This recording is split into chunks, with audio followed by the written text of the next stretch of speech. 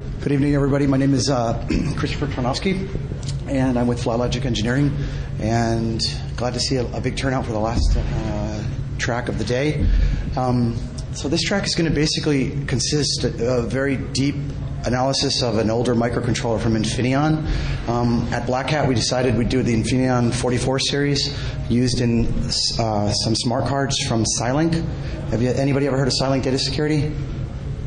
No? Link encryptors, things like this, trust your data with them on your laptop, so forth. Who uses smart cards here? Anybody? Awesome. You guys probably use much newer ones. The problem with the newer ones is the principles you're going to hear today all apply to tomorrow as well, but you have newer challenges as everything starts to shrink. The average smart card today is about 180 nanometers. What we'll play on this evening is going to be about 1,000 nanometers. The average smart card today is getting meshed now with active meshing to keep this type of stuff from getting direct access to the bus lines or the memory outputs, things like this. I'd like to go through a quick overview of what I talked about at Black Hat, and then get as much time as possible probing with you guys. And we'll actually sit on the bus of this chip, we'll eavesdrop it, and I'll explain some points because some of you will probably be thinking, well, we run encrypted busing, encrypted address fetching, scrambling, who knows what. And honestly, that's good, but these principles apply to everything because there's always another way to skin a cat. Who uses the 6805 or the 8051? Excellent. Now, do you guys know assembler? Most excellent. You guys count clock cycles? Good, because we're going to count some clock cycles. So this chip is again, it's pretty old, but if you can grasp what we're going to talk about, you can do it to anything if you get to, but you have got some challenges obviously ahead of you. So, momentary fault, what is it? Basically, it's opening up the chip to get to the substrate and temporarily changing the behavior of this state machine that's running, because that's really what a microcontroller is. It's a complex state machine with specific behaviors and dynamic behaviors. So the change is always going to be precisely calculated. It's guaranteed as soon as you do your homework and do your calculations of where to apply it. Most of the time, the fault lasts no more than a few clock cycles. I had wanted to do a demonstration with a stack overflow. However, it took a little too much time given the probe setup the way it is. So I'm going to show you basically a destruction of a loop that reads bytes out of the E-square of the chip. Normally we'll get 16 out, and with one glitch with a needle, I'll make it spill 256. And I could keep repeating this loop as well. This particular glitch is going to last one clock cycle period inside the core of the 44 series Infineon part. Sometimes, though, I may hold the fault forever. Maybe I want to, freeze the instruction latches and make the code, make the chip latch a 2-byte fetched instruction of some kind with like an instruction and an operand. Something like this is very, very favorable to a hacker, and most of the smart cards today still don't have any defenses against this. I take that back. They have defenses, the meshing, the size, and such. But once someone overcomes these, there's no defenses, for allowing me to read out all of memory, mess with the MMU, change the memory mapping if it's over 64K, things like this. So there's always going to be challenges, but what you're going to see today it applies to it. It's just you may need to think a little bit outside the box to get it to work. I just put the slide up. I should have asked you guys. You want to sit on the bus. Does anybody do reverse engineering here? Okay. What, substrate reverse engineering with microscopes, needles, and things? Anybody? Okay. This chip, any chip, is no different than a PCB if you lay out PCBs. Anybody do PCB board design, things like this? Okay, excellent. So the only difference is instead of doing a scan on a PCB on like a scanner to look at the tracks if you're trying to trace out wires or using an ohm meter, you need to use a microscope. And to touch these wires, they're much weaker than we are on the outside world. We need to use like a very low capacitance buffer, or an op amp, for example, something very light, so the wire doesn't sink down and the slew rates don't get destroyed for the transition between a 0 to a 1, a 1 to a 0.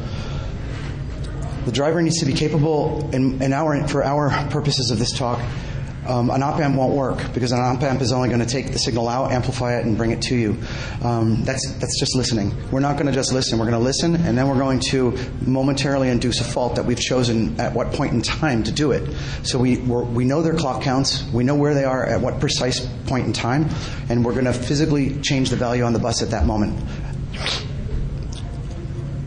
The driver needs to be low capacitance, needs to be capable of driving a 1 or a 0, because this way it gives you the flexibility. If it's a 1, you can make it a 0. If it's a 0, you can make it a 1. If it's 180 nanometer technology or smaller, maybe the voltage, you can't make a 1, let's say. It's too, you don't have a driver that supports like 1.65 volts maybe. Maybe you find then an instruction that you want to instead drive to a 0, because it's very easy to force a line to ground through a driver that's running at 2.5 volts or 3.3 volts or 5 volts even, just as long as you don't drive 5 or 3.3 or whatever into it. So these chips are getting smaller, getting lower voltage. There's new challenges, but all of these techniques today will apply to anything tomorrow. So why do we do it? Why do we do it? We do it because maybe we want to overwrite the stack pointer, make this loop, as you'll see soon, repeat as many times as we'd like. I've only prepared it to do it once. It's not really useful to do it more than once because the high side of the data pointer is not getting incremented, so we're stuck in a page of 256 anyway. But maybe this is not a microcontroller, because this is not just smart cards. This is also any type of silicon device that you've got. Any digital circuit we can apply these techniques to. Maybe it's a cryptographic ASIC of some kind, and you want to falsify a MAC or an HMAC or a cryptogram of some type. This technique can apply again. It just takes a little bit of effort on your part, on the attacker's part. So to put the fault into the chip, we're going to need to physically touch the substrate. So we've got to open it up with some acids.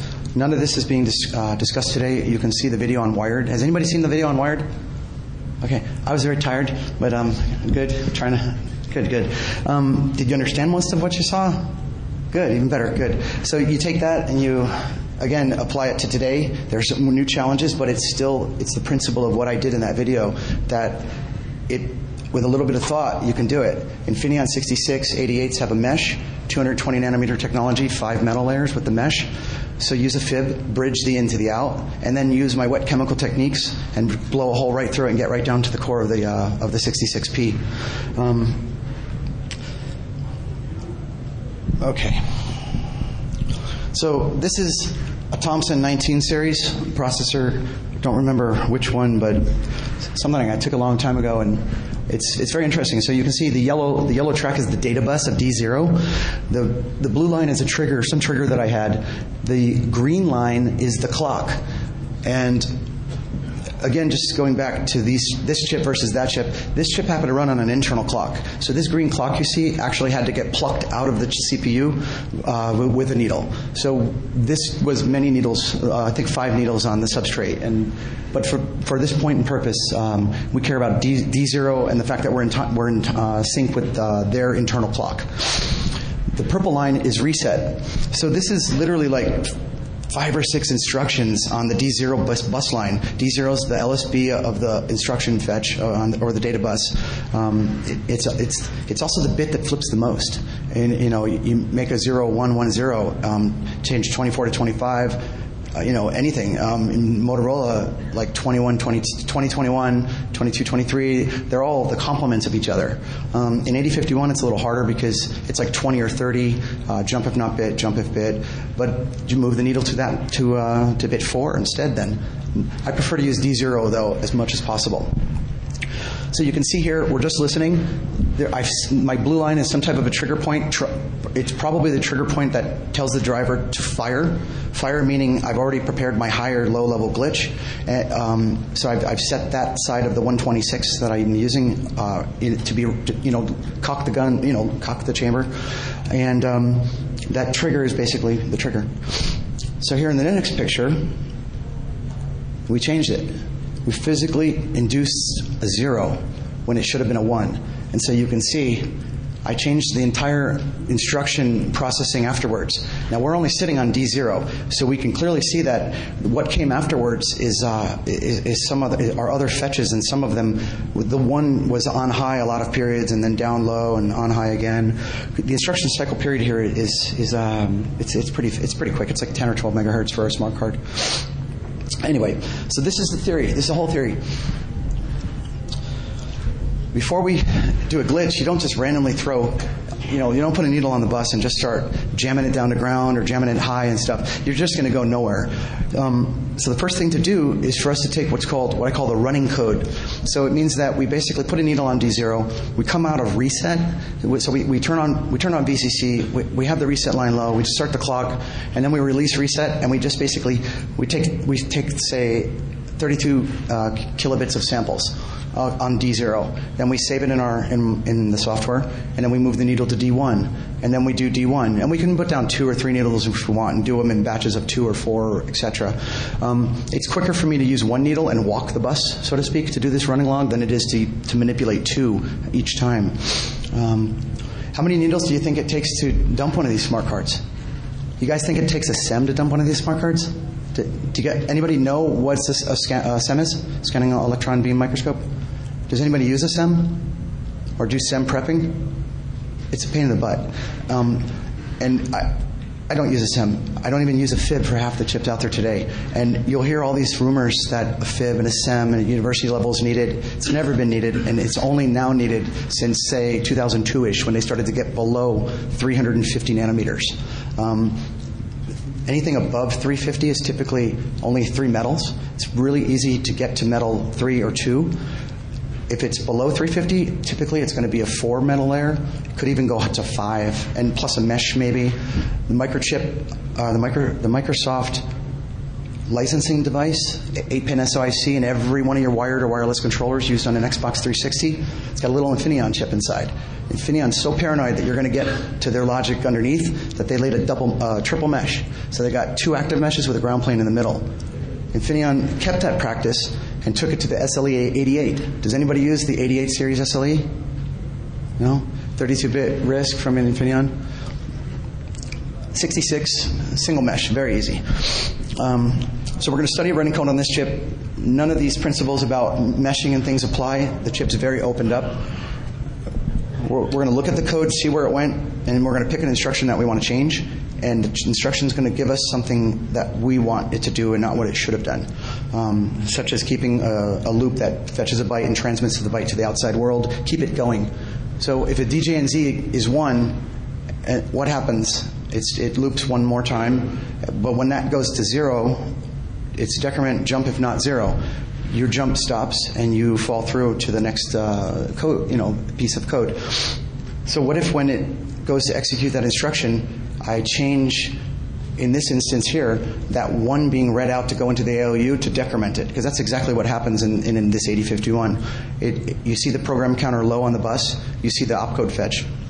You then see on the DJNZ of R or whatever, you'll see the value come out of the register into the ALU. You'll see it get decremented and stored back again.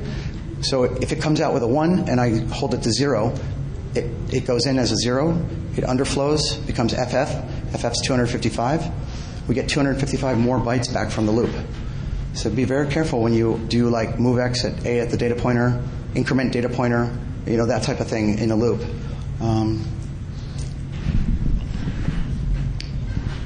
We don't always play with the data bus, although we will today. The data bus could be encrypted. It could be in the clear. It honestly doesn't matter. You can kind of tell what's going on with behaviors of CPUs typically, unless there's some wacky, zany, crazy, no one knows the instructions on CPU. 8051's 0 to 255 possibility for what the instruction really was that got fetched if you are encrypting it. 6805, same boat. AVRs, things like this are a little wider of an instruction. It changes the rules, but again, these principles apply in theory. Address bus, though, can change location 0, I can make you go to location 1 instead. You don't know, but whatever came out is going to be, is going to be used by whatever is being done at that behavior at that state of time. Address bus faults, typically, I'm only going to play with them on cryptographic memory type devices. Atmo crypto memory, Dallas one-wire type parts, things like this. Things where I don't really have control. I can read out public areas of memory, but I can't read out private areas where you hide your key material or secrets, seeds, things like this. So it knows if it gets to 80, that it throws a mux, and you can't read out that data. So it sends you zeros or FFs. Depends who does it. Everybody's got their own way to do things. So what if we tell it to read 0, but I force bit 7 high on the address bus? What's that become? I just ordered something into the bus. It becomes 80. So let's say 80 is protected, but I gave you address 0 to read from. So I told the chip's logic with the firewall area of the chip is saying, oh, it's 0, it's okay, let it go. But I'm ORing in bit 7 later on behind the address bus drivers. Well, behind logic where it can backfeed. And it works beautifully. So 0 becomes 80, 1 becomes 81, and so forth. Does anybody have any questions? If you do, just stand up, please, and just ask. I want this to be very interactive, and I want you guys to come up on stage and put a needle down, too. Anybody want to play with the needle? Okay, cool. Excellent. Anybody have questions to that right now? Am I going too fast? Because I'm trying to cram this in. You, sir.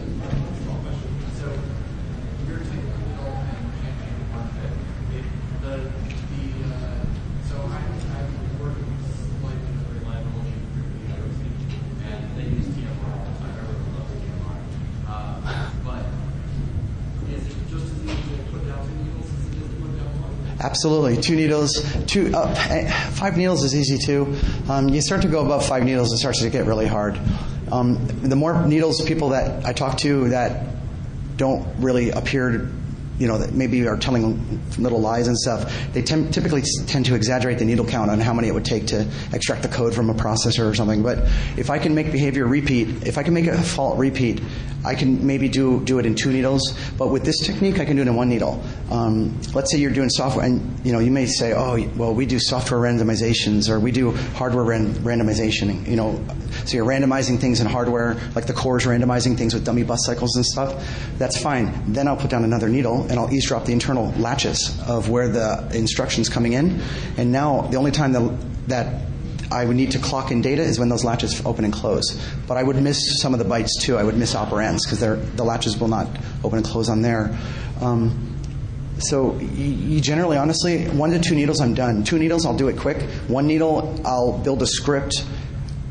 Let me rephrase this. With 2 needles, I can not care about what's in the code, and I can simply freeze an instruction in the code and basically walk the bus and read out memory in most cases. Or I can let something run, freeze it, and then let something else run, this type of thing.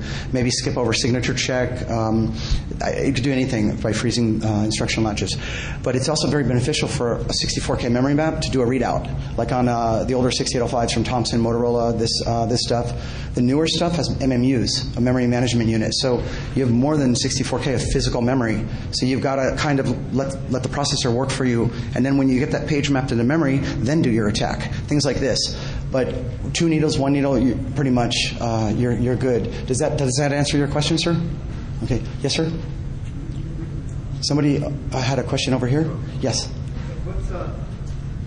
Where do you find, how do you identify the architecture where on the chip you're actually going to probe? How do you know what the bus looks like or traffic?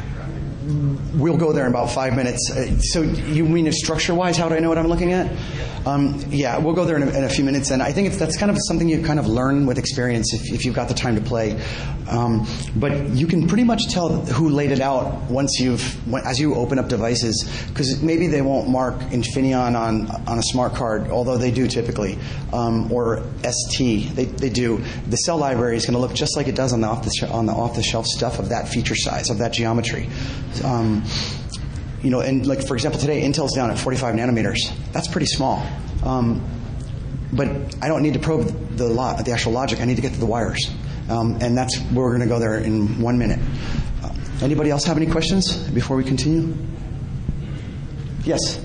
How often is it that there is some sort of protection on specific ranges of addresses. Let's say you're dealing with a well-documented microcontroller that has a debug port that you know works, but is only meant to read out RAM variables, but you know that if you ask for an addresser wrong, it will give it to you, but you haven't been able to successfully get a consistent dump. What's the chip? It's a Super H chip by Hitachi or Renaissance. I'd have to see it and read the spec. The spec's going to tell you a lot. I mean, they don't really tell you. You're not supposed to use the ROM output. Well, I'll give you a good example. This badge has a 9S08 on the back of it. Anybody use the 9S08? Nobody? Anybody use the Freescale Motorola? I call them Motorola still. The Motorola Freescale 908s, like the JB12, things like this. The 908 was more secure than the 9S08, and the 9S08 got shrunk. It's a TSMC process. It's a 250 nanometer 4-metal layer. And the irony here is they tried to make you believe that it's super, super secure now. So they tell you if the last address in memory has to be a complemented like a 1-0 combination on 2 bits, on like bit 0 and 1. And they tell you, so when you do a bulk, the only way to clear this is through a bulk erase. Blah, blah, blah. That's great, but what if I tell it to bulk erase? Oh, and then, one second. Then they warn you, once you bulk erase it, you need to make sure that you set those bits back to 1-0 because they become FF, all ones. You need to set those bits back to 1-0 before the next reset. So what's that tell you? That tells you that in logic, they just execute a bulk erase, and then in these actual bits that would normally load that address and store that, am I locked or not? They clear those for you. So what if I cut the VPP line? Does anybody know what happens if I cut the VPP line and then tell it to bulk erase? It doesn't do anything except clear those 2 bits. And then I read your chip out. So, I mean, just food for thought. There's a lot of ways to get into these backdoor monitors and such that run. And a lot of these chips are being fabbed by TSMC, like Freescale. I'm trying to think here who else. I see it a lot. You see it a lot, though. There's a databiz.wiz or something out of like Irvine. They're making a smart card. It's got like 10K of static RAM on it, 32-bit ALU, 16-bit opcode pitch. It's a TSMC, same exact memory model. Once I learn the memory model on the off-the-shelf Freescale parts, I can just buy their smart cards at $10 a piece, and I can whack them.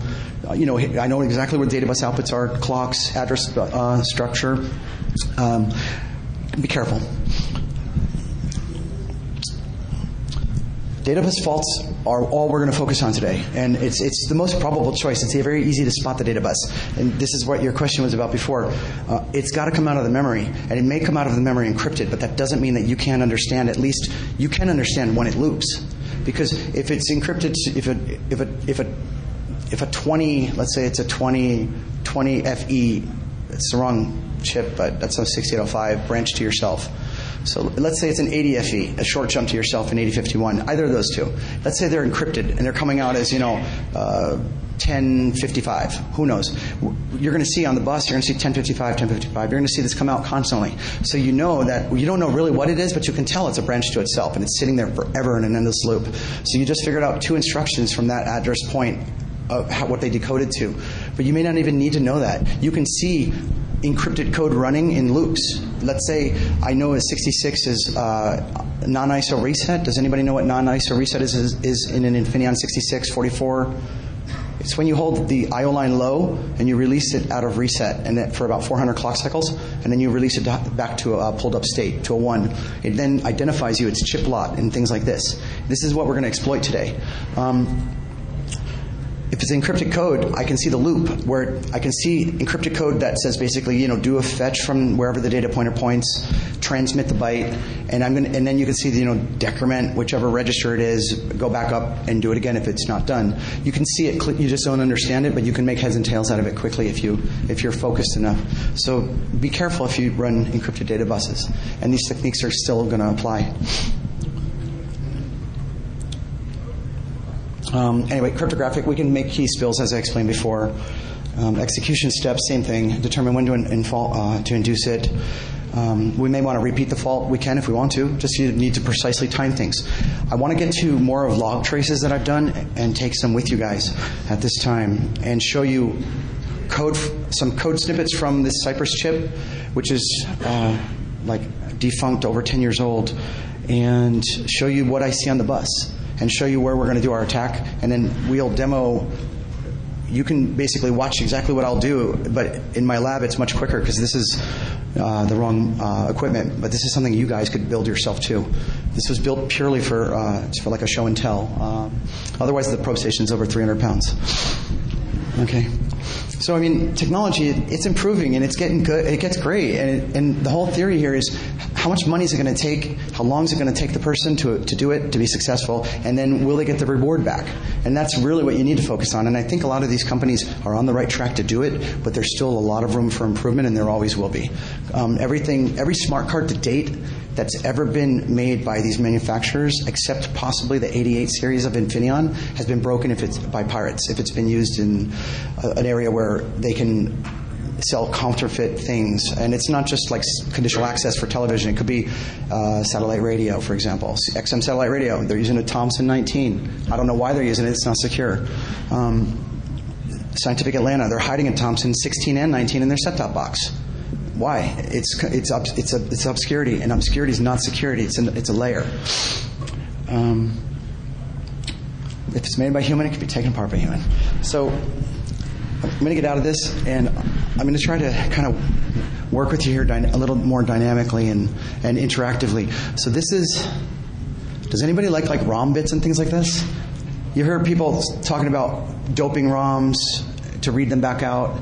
That's probably the most useful technique of today. And the reason for that is because most likely, if you're not encrypting the address, you're scrambling it. They're scrambling it, and it needs to be decoded. So that means not only do you have to study put the bits all back together the way they went, and you may make a mistake optically, you need to understand the address decoding logic as well. It's a lot of work and effort, and the method we're about to get into is a lot easier.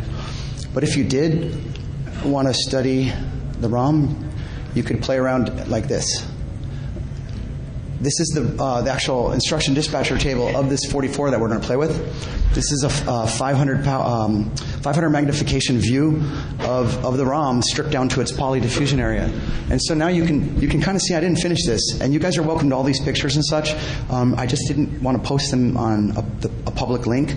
But if anybody would like them, I'll have business cards at the end, or my email's on the presentation. Email me and just ask for it, and I'll give you a link off my server. And you can download the whole archive. It's going to be about 800 megabytes. Yes? How did you get this? Is this a photograph microscope? This is a photograph through an optical microscope, Zeiss Axiotron 2 with confocal scanning.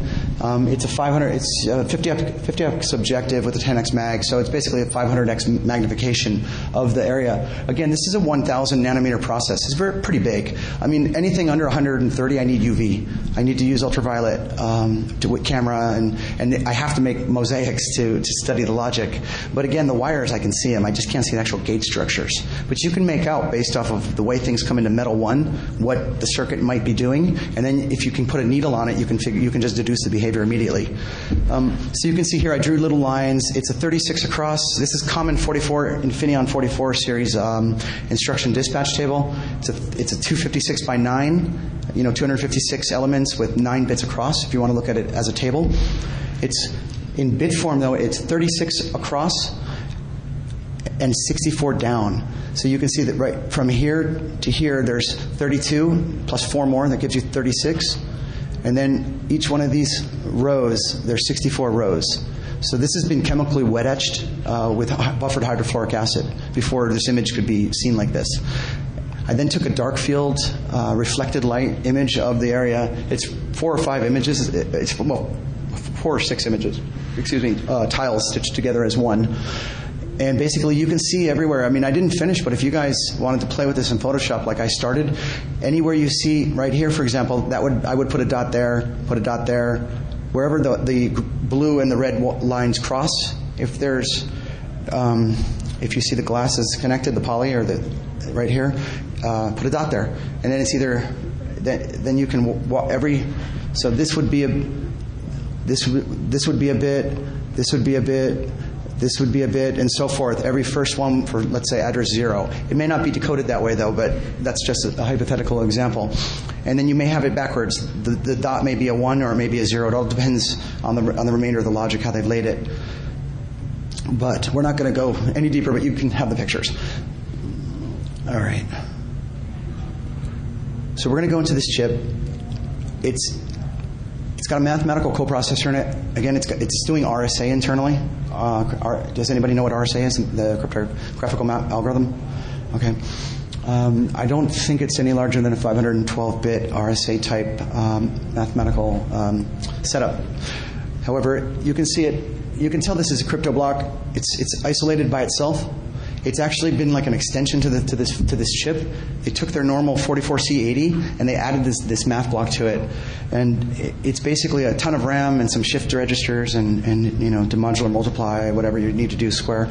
But this is really where we care about. We don't care about this area. So we'll forget about this area and we'll go right into here. Does anybody know what this area is right here? This is the non-volatile double EEPROM. It's only 8K, and it's a pretty large element. Your static RAM is going to be your smallest size element, but largest area consumed for the amount of cells that they're giving you. So you've got some static RAM here.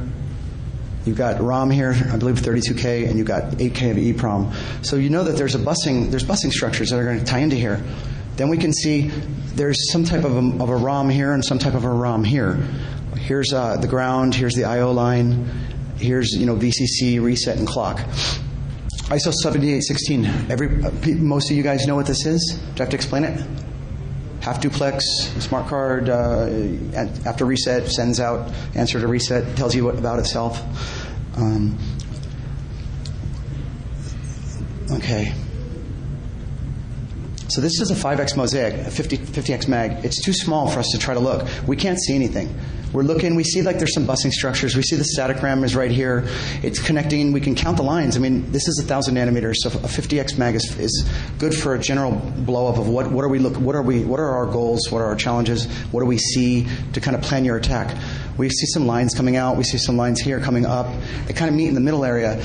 So something's telling me that this is going to be a pretty good area to kind of sit on and sit in. We know that the 8051 has a multiplex data bus, so we know that the low address of things are going to be present on it, and static RAM is connected to it as well as the E-square and the ROM. There was no MMU because we know it's within 64K of a virtual memory map. So we take this. We already located where we want to be. We want to look in here. We're very curious, so we image it at a higher mag in that area only. This is 2 rows of 10 each. So this is not just 2 pictures here. Ironically, the older chips do not look as pretty as the newer ones do. The newer ones have a lot of different colors in them and stuff. So we look at this and we start to see some bits, these lines that we saw at the 50X mag, at the 500X mag. Now we can see a little bit better where their vias are, how they're plugged down, things like this. So we see 1, 2, 3. Hey, look at that. This one's plugged into that same track, and it goes up towards that static RAM. So we're on the right sheet of music, or we're heading in the direction. That we got another one here. There's another plug, another one, and it keeps going. So this looks like it could be a good candidate to be the data bus of this chip. It is the data bus of the chip, to cut to the chase. So it's pretty easy to find the data bus a lot of times because the RAM is connected to it. That's the moral of the story here. It's not the case in all smart cards and such because they try to isolate things nowadays and throw them through muxes. What area of memory are you in? Things like this. But you can always go to the edge of the ROM because the chip powers up out of its ROM. So it's running right there. And the data bus drivers are always pretty straightforward of what they'll look like. You can see here that there's...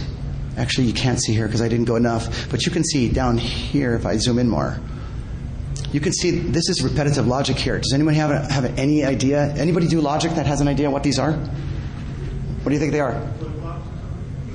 Yeah, they're latches. They're the instruction latches.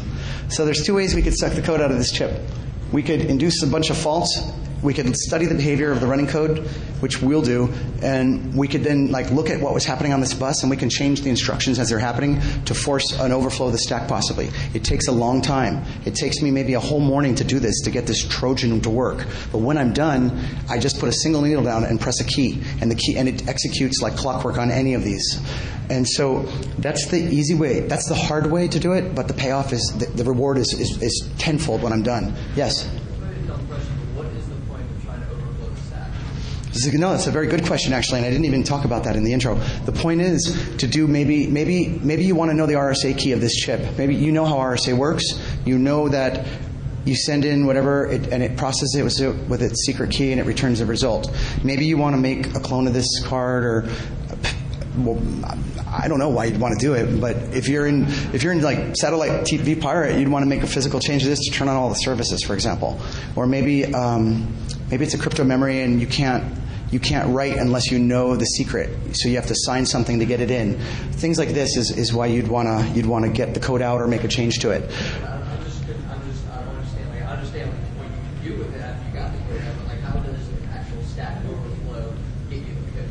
Oh, you do. Well, you need to do it. So basically, you need to look and see how. Okay, I'm sorry. He's asking like, how do you make a Stack Overflow work? And it's no different than if you guys write if you guys are Windows hackers or something, or these guys writing these Windows exploits. It's the same theory. You basically write further into memory than you should be allowed to, because we changed the instruction to make it continue in its loop, receiving data and storing it indirectly. So an indirect pointer basically is writing in memory. The stack has to reside in a memory somewhere. It would be nice if it was in its own private area, such as a PIC microcontroller has its stack privatized, but in most cases it doesn't. It's right there as well. We find some locations in memory that are of use. We already have seen a lot by looking at the running code. So we can pick addresses to jump to off the stack. So we're basically just going to reload the stack, adjust any type of loop pointers to make it stop, and hope it hits a return soon to execute the sequences that we've pushed into place, kind of. But these pushes should never have happened. They're happening because we executed this physical glitch with a needle. Or, So you would have to already have inserted your own arbitrary code into RAM before. If it's a 6805, beautiful. Yes. So he's asking about executing RAM code from RAM. That's even better on the 6805. You can instead load your worm into the RAM and then tell the stack, now jump to 100 or wherever your code went, and you know where it's getting stored because you've already analyzed the running code of the chip. The goal is to put the key somewhere out where you can see. That's the whole goal. The goal is to get the secrets out, get the key material out, or maybe do a permanent modification to the chip to where now you have free write access to it. Most of these chips do not let you write to the E-square anything useful. So the only way you're going to do it is to kind of invasively or through voltage glitching. You might have heard of on loopers, things like this. Make it skip an instruction, or in our case, modify an instruction to abuse something and do it. Once it's done, though, you have complete control. Okay.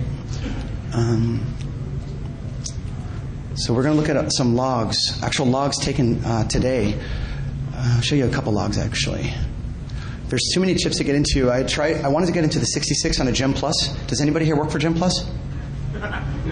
Really? You're going to love me. No. So I have like some 6805 Gem Plus cards here, and from the IBM Smartcard Secure Way. Does anybody use this to secure their laptops or files and stuff? No? Okay. How about GemSafe? Does anybody use GemSafe? Has anybody ever seen this little orange card? They're on eBay. Actually, both of these cards are on eBay for like pennies. And that's where these came from. You just buy 100, 200 of them for pennies. And then you can do all your R&D to hack them that you want to. Leapfrog, has they ever heard of Leapfrog? They went out of business. This is the same processor as this without the crypto. Okay. GSM SIM card? Anybody? Clone your GSM SIM card? That's exactly why we're here.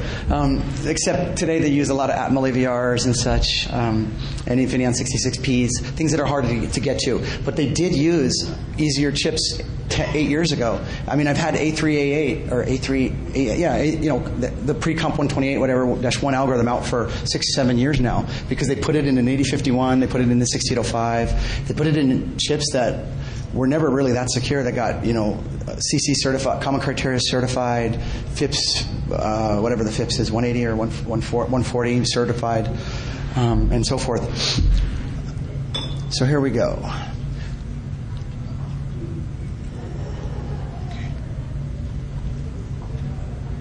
I'm looking for the better log. I have a commented log more than that one.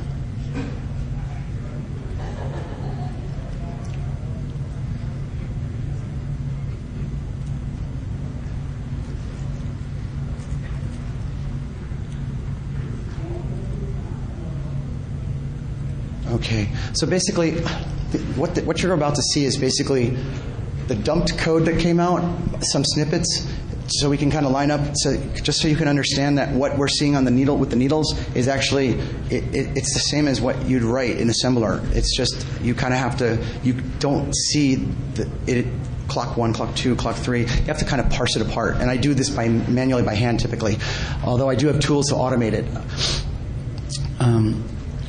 So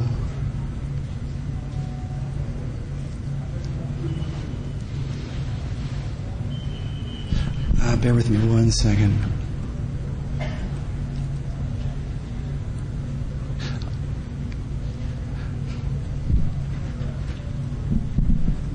So this is the dump of activity coming off the bus. Yeah, this is actually, I want to show it to you, but I'm just looking, I have one, I'm trying to find it that's heavily documented on a lot of the instructions to kind of show you. Otherwise, it's kind of really the lowest level that you can get inside of here, unless you really want to start tearing the poly apart and, and see the gates and everything. And that's something, I do it. I do it. Karsten Knoll does it. There's a lot of people, Bunny Wang, we all do it. But this is much easier than starting to tear apart logic and decode it and put things back together. Okay, okay, this is fine. This will work perfect. Okay, so this is a log I made a while back. So the chip powers up. The manual barely even tells you what clock cycle it really starts running at. This particular chip takes a while to fire up. They clear FF down to F8 in RAM to a 0. And so you can see it here. You see on clock cycle 0, clock cycle 1. So this is basically what period of time the processor was on when I took the sample. But I didn't just take the sample once. I had to repeat this 8 times. So I put one needle down and walked across the bus 8 times. Just let the code run. If you've got randomizers, I'll see it because all of a sudden the code that looks normal will become garbage basically. And so I'll just look in front of what happened before that went to garbage, and I'll just whack that and stop it. That'll be glitch 1.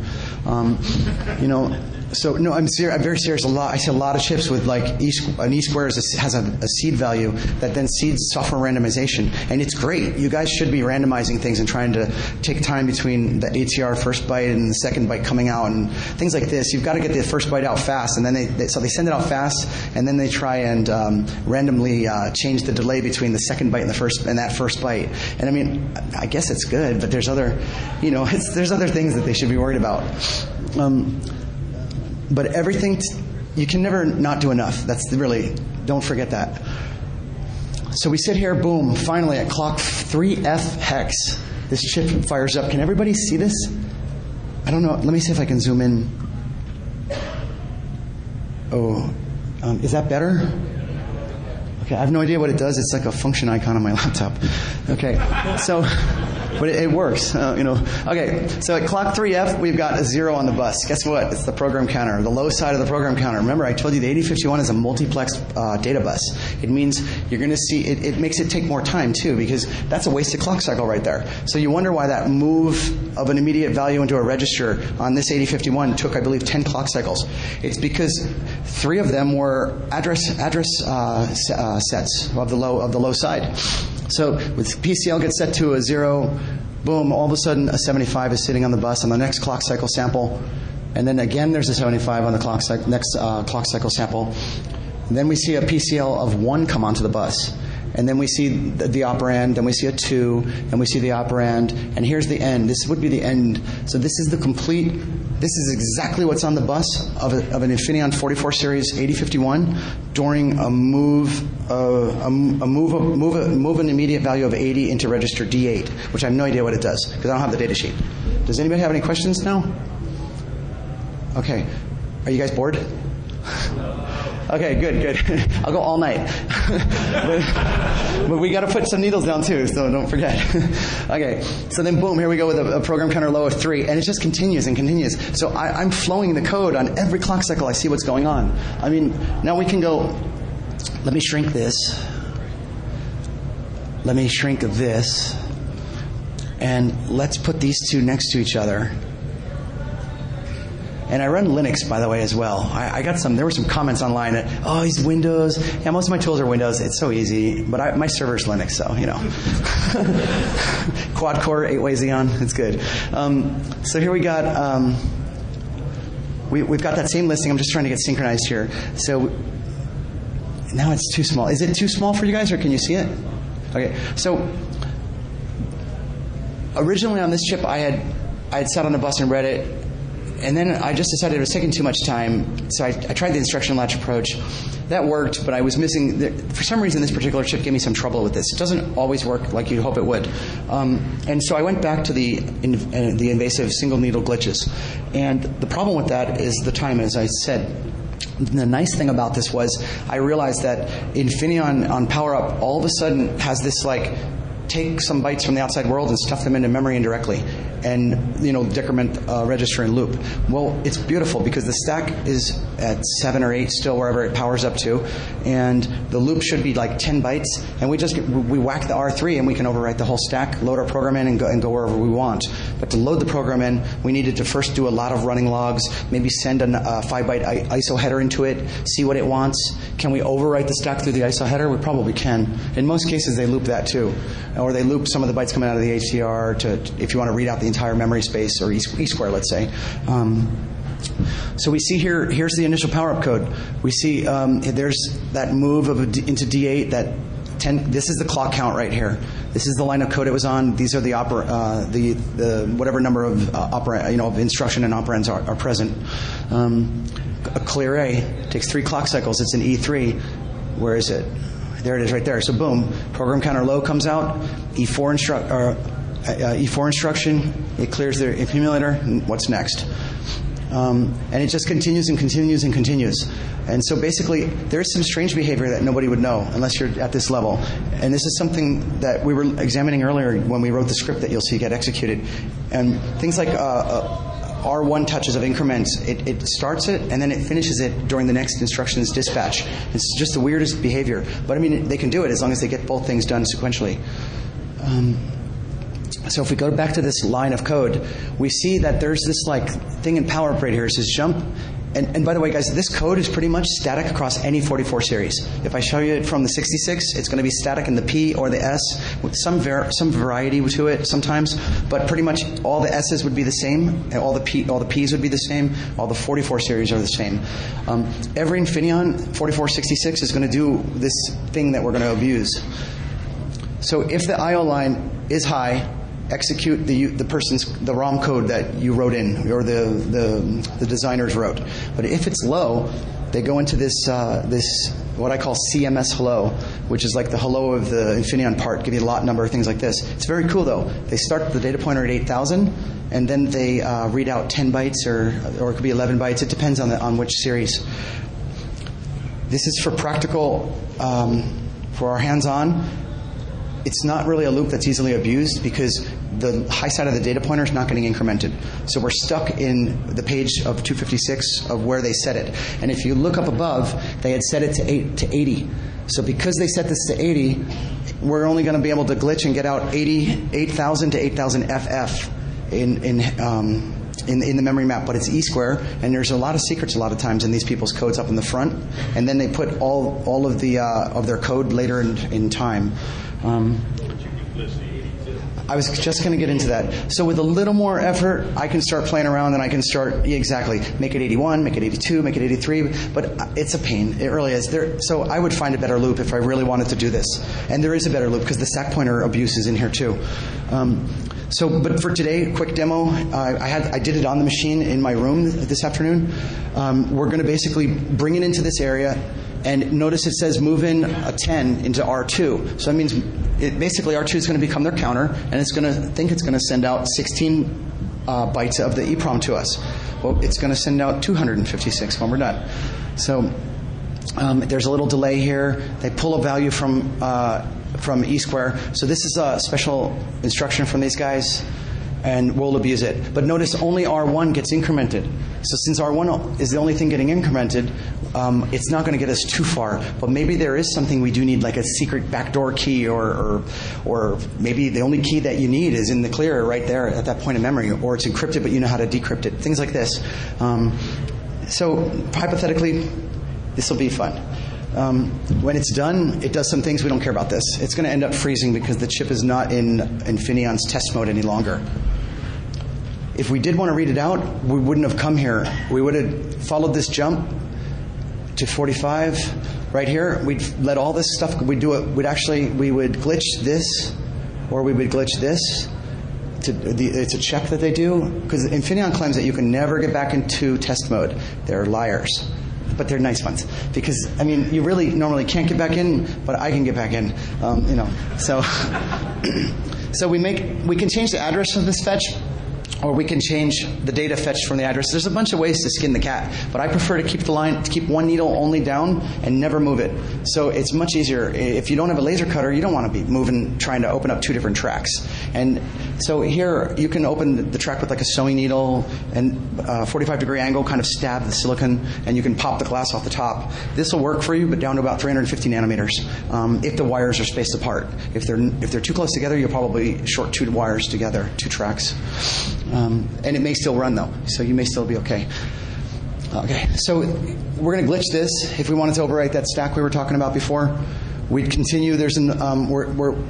We would be changing the behavior, so instead of going towards normal power up, it goes towards getting back into their test mode. It's behavior they're trying desperately to keep us out of. So this is just one check of several checks that you'd have to get through. We'd have to change this one. Then we have to change this A call. If this A call comes out the way it's written, it'll freeze on this next instruction. So, yes. What's the 4-byte password? I don't remember. It's what the password is, what its purpose is. Oh, the 4-byte. I know the 4-byte password is something they set in memory. It needs to be like. It's a 4-byte Infineon password that says, yeah, you're in test mode still, type thing. And when you're done, it's an OTP value. I think it's 99. It's actually the A9 is one of the bytes, if I remember correctly, and the 33 shouldn't be 33 yet. So those two are two of them. But when they're done, the 8,000 byte becomes the 33. They took away some of the other bits, and the A9, I believe they destroy that to something else, and then they write the lock code in on all the good stuff. So it's a 4-byte password, but we destroy that A call. And so what am I saying here? I'm saying 51A4. So, do you see what I did? So this used to be 51B5. I'm sorry. No. This is here. I destroyed this A call with it. So instead of being A5, I make it A4 by grounding out the bit 0 of that fetch. So we've done some glitches to get past like this 4-byte password and things like this, and now we'll do a glitch here to make sure that this jump if not carry goes in a good way and not a bad way, or it's going to freeze us right there. But again, if it freezes us right there, we could do something to change that too. It's just probably not going to sit on D0 anymore. They've got some weird thing here. I thought it was maybe an erase, bulk erase, because you're trying to get back into their test mode of the. So sometimes they try to bulk erase memories, but it's not. I have no idea what it does. They do some silly things that we don't care about, and then they call this routine at C5. And this I've never seen in any of the other 44s that I worked on that were used by my old employer. But on the commercial ones in GSM, the Leapfrog card, the Silent card, every commercial over-the-shelf 44 otherwise has this in it, and I don't know why. So when I'm done building the script to overwrite the stack, it'll work on pretty much all of these popular 44 public chips. So C5 says receive a byte, store it in wherever R1's pointing, increment the pointer, decrement R3. If it's not 0, continue fetching bytes. One squash of that R3 and we can overwrite the stack and we're done. You've got to prepare everything and make sure it's the right stacking of the whatever you're going to do, and it will work fine. So today, how many people want to put a needle actually down? Do you want to see me walk the bus and build? I can. Should I walk the bus? I want your input here. Should I walk the bus and build this script like you see here, similar to that in front of you, so you can see exactly how it's being built? And you can see how if I had things wrong and the data bus wasn't right, they're always laying their data buses in like a sequential ordering of 0 to 7, 7 to 0. Even today, the latest Infineon 66s claims all this address bus scrambling. That's great, but I'm not going to sit out there on the ROM. I'm going to go right to the heart, the core, and it's right in series again, in sequential ordering again. Some people never learn. Thomson, same thing. Anybody use ST Thomson products? Yes or no? I didn't see any hands. ST? ST. Yeah, so the whole Smartcard 19 series line is on microcode. Infineon 66 runs on microcode. These are no-nos for today because these point me right to the instruction latches of these architectures. 220 nanometer, 180 nanometer. They can't be any smaller than 150 or they'd be copper. And they're not copper processes, or they turn gangrene a day later.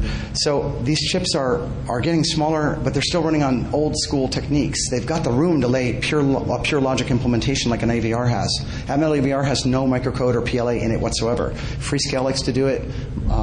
Thomson, ST, a lot of them. They're a hacker's dream, to go backwards through the maze, kind of. So, I need about 2 minutes to set up. I think it'd be great if you guys want to come up and hang out. I think if maybe that's easier. I'll try to talk into the mic, and we'll build the log.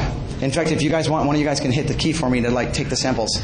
And then when we're done, you guys can try to put the needle down, which is very hard.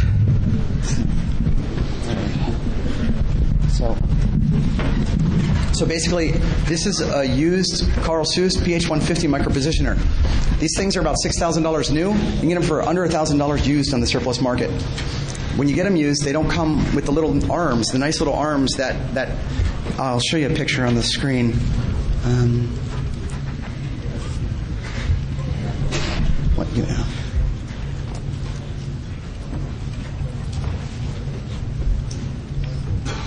So basically, it's hard to see, so I'll show you here. That's a probe needle right there. You can see the little needle. It's going into an Atmel AVR. This is used in some type of pirate device or something back when I was with my old employer. Get the code out of anything, one needle can get it out. So with one needle, I can turn off a lock bit on a locked microcontroller. And it's funny because I build these libraries of chips that I've whacked. Thomson 19, 5 needles, the code's out. I've got it down to 4 needles now. So you can see I've got 1, 2, 3, 4, 5 micropositioners laid around the table, laid around this die. This little wire that you see going over here, it's going to a different board. I build these little boards out of CD carriers and then Radio Shack parts. And then you can see there's a smart card slot that I put a hole in. I don't know if everybody can see it, but I wish I tried to get a camera hooked up here, but I couldn't do it. So there's a little hole there. The smart card goes in, and if the smart card's been opened, one of these is opened. You'll see it through the hole, and the needle can touch it. We're going to work with one that I've rebonded down. So I've actually thrown it completely into acid. Actually, here's a smart card. So it's a whole nother. It'd be a whole day to show you guys opening these chips and stuff. The best thing would be to see the wired video. So this, I'll just pass it around. It'll probably never come back. That's fine. I actually got a bunch of swag to give away later. So, but this is what an open smart card looks like. It's still alive. All the bond wires are attached to it. I'll typically use another smart card and kind of take an X-Acto knife and just chop out the module, and kind of clean up the area where it lived, and I'll tape it back into place with some Scotch tape to make sure I don't obviously isolate any of the contacts that I need, like ground, VCC, and so forth. So these are actually really handy to be a carrier as well. And there's only a few different module types of where they sit in their positioning to make the contact when it's slid in. But a smart card, again, it's a microcontroller that's been upgraded as meshing is added to it, things like this today. But basically the fundamental of it was some type of off-the-shelf chip before. The needles, you can't really see them, but I'll pass this one around too. If you touch the end, you'll damage the tip, and the tip is shaved to a very it's under a mic. Don't quote me on this. I think it's under 0.10 microns. They shave it with a chemical process. And so there's a little cat whisker at the end of this. Some people choose to buy PicoProbe like Model 12C. Has anybody ever heard of that? Basically it's an active buffered like a needle holder tip to hold the needle on, and you have to buy their $30 needles, and it's very expensive. These needles are $5 each, and then I believe in making my own buffers with the lowest capacitance possible, and I succeed up to about 40 megahertz, which no smart card has ever gotten to today. And if it did, I can slow it down by finding the ring oscillator and just jamming a new signal into it. So, and if I Thompson 19, good example. They left a big fat test pad right on the ring oscillator. So if I inject, my little FPGA board here can do 24 megahertz divided down to 1.5 if you wanted to. Typically I run 3 megahertz, so on the 19 series I used to inject 3 megahertz signal into the oscillator. It would slow it down to about 150 kilohertz, and the sensors and everything are all like based off of this. So all this low frequency, high frequency detection, it just went out the window. So I'm literally single stepping this processor with the mesh. It's got a mesh over it and such, and it was not in the wired video, but I'd be glad to show you pictures of the breaches in the mesh if you want to see them. So this is a needle. I'll pass it around. Just don't touch the chip, but maybe look at it in that light and change the angle, and you'll see there's a little whisker at the end of it, just like in the picture.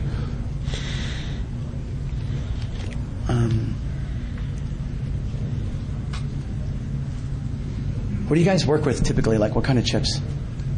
AVR. You use that AVR? Which one? Just the stuff with 80, the tiny stuff. Okay. This is the off the shelf. This is not. Most of my pictures are on another drive.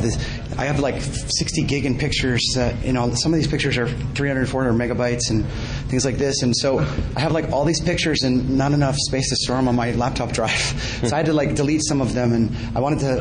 I had like MSP430 for Travis Goodspeed's talk and things like this. But so here's Mega 647. Anybody use it? No. So this is just an overall of the die. It's got a little dirt on it, but honestly, it's for, you're not supposed to really be seeing this. It's for me, but it gives me an overall of where things live. So this is a 3 metal layer, 350 nanometer process. I actually don't know where the RAM is. It's buried in here somewhere. You'd have to strip off top metal to see more underneath because the wires are hiding things. But here's the flash, and then here's the E square, and then the fuses should be over here on this particular one. I think actually here. So what I did after I found them is I make a nice little photo like this, and basically there's the fuses. They were on the edge. It's just there's so many varieties of where they live on AVRs. It's tough. And so you put down 2 needles on these 2 wires. They're highlighted in red. You hold them low, and you read the chip back out like it was never locked. And then you wonder why your code got stolen, or or whatever happened to it. People hijack everybody's IP all the time, and unfortunately, it's hard to protect against it. What's the FPGA board for? So this FPGA board used to be a custom microcontroller design board that I did when I was in NDS. It's actually the first FPGA board I ever made, and it has a lot of flaws on it, believe it or not. It's like 8 layers, 9 layers, something like this. But it was our first BGA-based design, and so we didn't bring enough test pads out. And there's a bunch of patches, and then USB serial came out, and so I tied it into a FTDI 232. Hi, Steve. And there was a lot of cuts drilling to this to fix shorts. So, but we got our act together and we did a new version of this board. And the new version of the board, I just can't get the instruction set agreed on, and I call it the WASP. And I don't remember what it stood for because I did it in 2005. But it has 16 megabytes by 8 of static RAM, and then it has 8. Actually, here, I think I have an image of the. No, maybe I don't, of the set. Anyway, it had. I actually have I have it in my room, but so it has 8 individual, like 8 needles could come into it, or drive things like this. It can voltage adjust from 1.65 volts up to 5.5 digitally through a digital potentiometer designed with individual regulators. There's actually 9 of them, but 8 of them are meant for needles. So there's like little 5. There's 8 5-pin header rows because I basically need. I need 5 wires on my little homemade drivers that I make. I need VCC ground. I need the sense. I always want to sense what I'm seeing on the needle. And I need do the overdrive or high Z? Which do I want? Do I want to listen, or do I want to actually make a change? And then if I do make a change, what's the value going to be? That's yellow. So yellow is what's the value? Green is hit it or don't hit it type thing. And orange is always returning the value. So this is basically the original design that I tried a long time ago. And this works up to about 12 megahertz. But after that, I have a better one than this. That's a Philips 126 with only 2 drivers, and it's good down to 1.65 volts. And it's what I'm normally using, but I didn't want to take this apart. And it just, I figured leave good. So, anybody else have questions? I didn't finish the FPGA though, actually. Try something like this in FPGA. Well, the FPGA, okay, I'll get the code out, let's say. It's just going to be a bit stream, and I can clone you like this, but you're talking like Vertex 4, Vertex 5 type thing? Something smaller, like the lighter weight ones. Like, how about an Altera Max 7000 series? Yeah, so let's say you were running a Cool Runner, or you're running a Xilinx. I've hit them. I've hit a lot of this stuff. When I say hit, I mean I've analyzed it and I've studied it and just kind of got an idea. But the attacker, if he does get your code out, it's pretty expensive probably. And when he's done, he won't know what you did. He'll just know how to copy it, and write the same bit stream in. So you take like an Altera 7064. Maybe my next class should just be like showing you guys pictures the whole time, But so Altera 1996 die. These guys really had their act together. Does anybody work for Altera? No? Well, if anybody knows anybody in Altera, this is really nice because this is 1996. They had some good techniques, and it got better and better. And of course, today they're 65 nanometer FPGAs. So it took me like 3 weeks to find what you're seeing in 5 minutes. They have test pads laying around the die. So these are test pads like this guy and this guy, this guy, this guy. The designers thought they might need to come back later and look at it. And so they lay these big, fat, huge pads that I can come down and touch with a needle very easily. Touching this pad compared to touching this wire, for the average Joe, it's pretty hard. Unfortunately, with some practice, you can get it really quick. But these pads tell an attacker not only I should rephrase that. These pads make things easy for the attacker, but they also make him say, why did you leave that pad there? There's a reason you left the pad there if you were the designer, so I'm going to find out why. So the first thing he may do is open up every one of these pads, put down a needle, and say, locked, what's it look like? So, unlocked, what's it look like? Or just read it back and drive it, or don't, drive a 0, drive a 1, drive the inverse of the state, things like this. None of these pads did any good. The fuse was actually, it was buried under this here we go again. It's buried under this pseudo mesh. So this is not really active, so to say, but it works because what Altera did was they routed every conductor from the left side of this picture, way like hundreds of micrometers to the left. They routed them completely across the die, and they're all pretty much equal length, covering every one of the logic cells that stores the configuration. So now the fuse is in there somewhere. Where is it? It's a single cell of non-volatile EEPROM. So it can be erased or set, and they claim that it will only get cleared once you do a bulk erase of the chip. It's not always the case, so be careful. Sometimes you can start the erase, kill the power, and it erases the lock bit first and then does the bulk erase instead of the other way. So you can see, this was before I learned how to use Photoshop. So my lines aren't straight. Got little dots on it because it's just too hard to keep it straight. And, where there's a will, there's a way. So you pull out the book and dig, and you figure out, what shift does and things like this. They made one mistake on this design. UV set the fuse. So ultraviolet light, after 45 minutes to an hour, set an unlocked part to a locked state. So guess what I did? I opened about 10 of these things and put nail polish masks down all over. Here we go again with the nail polish from the video. Start laying nail polish blocks, UV and HF. HF, though, for the record, it will only block it for about 30 to 45 seconds. Then it starts to kind of make it moist enough to kind of saturate through and get down. But you're going to rinse in 15. Okay, so you follow it down to here. It comes from metal 2. It goes down to metal 1, and then it goes across. And you can barely see what's underneath here. This is not a planarized die, which means they didn't polish it smooth at all on the underlayer, so you can see the ripples of where wires are underneath. You can kind of see tracks in these pictures going up and down versus across as well. So the fuse was buried under here, and a lot of work and effort showed me that this line right here was the magic line to make it unlock itself. You guys using AVRs and 89 series Atmels, they're very secure against UV light attacks because they actually set their fuse under UV instead of clearing the fuse. Where like a Cypress USB controller, does anybody use Cypress? The 63, I don't know what they are, but they're like the most popular USB controllers for dongles, security dongles. Aladdin eToken Pro 60 uses a combination of a smart card chip and one of those controllers. Not sure what you'd find in something like this, but some of these dongles just have that with an E-square. It's very insecure. UV light, nail polish UV light, boom, you got the code out in 5 minutes. Okay, so let's go do some needles. I was going to get into this, but we don't. There's no way in heck we'll ever get into this. I talked about it at Black Hat if you guys were there, but this is Thomson 16 CF54, and this had a mesh over the top of it. It was a very old school mesh, but again, the principles that they apply today like they did yesterday. So here's the remainder of the mesh after I hit it with HF with a mask, and then here's the data bus right in the middle of the chip. And you can see, I mean, it's just beautiful. It's a one metal layer with poly, and this is just like a test hit with a laser, and then there's your 8 tracks, and it's either 0 to 7 or 7 to 0. I don't remember which way it went. So here's a good question. Here's some microcode. You got these ROM tables. Let me open it. I've got a different picture here to show you actually. What do you do if the data bus isn't exposed on the bottom layer? It's always exposed somewhere. Where is it exposed, or is it routed correctly, or together is the question. But it's always going to be exposed in coming out of the memory, for example. Here, I'll go to a newer chip. This is kind of an older device, and if we go to something newer,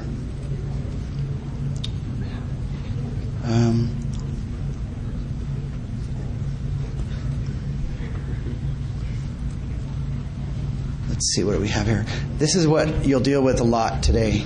This is an active mesh on a 66P. So it's 4 conductors. You can see them. Basically what this is like where it comes in and out of the bottom of the chip to check security. It's basically like it's like 4 circuits that come in and out of an in and an out. The problem with Infineon's design is the in and the out are about not even 50 micrometers away from each other. So to get through this beautiful 220 nanometer substrate, to get underneath this, I just need a focus time beam workstation, and to do 8 cuts, basically open the in and the out of each of the 4 circuits, and then deposit metal across the 2 to short them together. There's no chip to date that I've seen has ever had any type of analog meshing to where with an analog mesh I'd have to open it, cut it, measure what I'm about to patch around, and then lay a certain resistance in metal deposit. I prefer to deposit with tungsten, but some prefer platinum. So it's pretty easy. I use a focus time beam workstation, so it's like 5 nanometer precision ion beam that fires down onto your chip. I might have some pictures of of when I've been done with it on here, and it can basically mill, or it can deposit. You can deposit silicon dioxide, like an insulator, or you can deposit metal, and the metal choice would be tungsten or platinum, and basically any fib can do either, but they'll tell you at camp what they can, and it's just a temperature change, and tell the system, platinum or tungsten's inside. But then you want to eat holes too. But the fib won't eat through this mesh as nice as wet chemicals will, because you'll get uneven etching. You'll get where the fib will leave the metal tracks, but all the oxide's been removed. And it's a big problem, and that's the reason that there's actually probably a space between the lines. But wet chemicals is a whole different ballgame. So you can mix wet chemicals from the wired video with those techniques with the fibbing techniques. So maybe I don't know where the data bus was. I think you asked that. It's not always in order, but here we are in the core of a 66P.